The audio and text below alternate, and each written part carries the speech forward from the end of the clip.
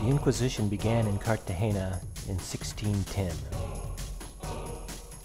Citizens brought before the tribunal were alleged to have been blasphemers, warlocks, and witches. The first questions asked of the accused were, "How long have you been a witch? When did you stop beating your wife? And what demons attended your wedding?"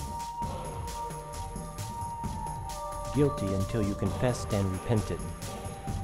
Only the innocent died. An estimated 800 souls were tortured and eventually killed by the Tribunal of the Holy Office of the Inquisition. The Inquisition ended with the independence of Colombia from Spain in 1819.